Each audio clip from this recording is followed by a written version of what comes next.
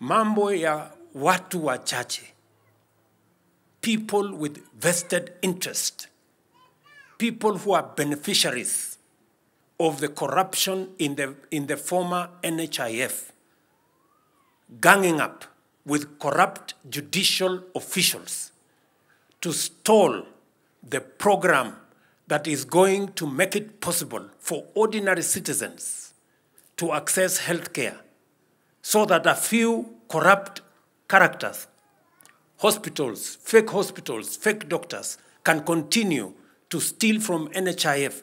I want to tell them it will not happen in Kenya again. And we will stop it.